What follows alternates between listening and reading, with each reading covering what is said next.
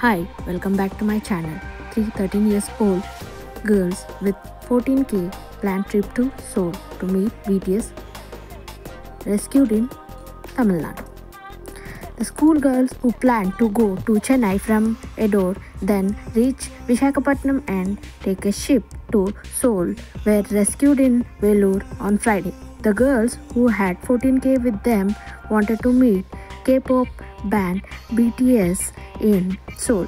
They knew the names of everyone, BTS members, their hobbies, favorite color, and even food habits, a government official said.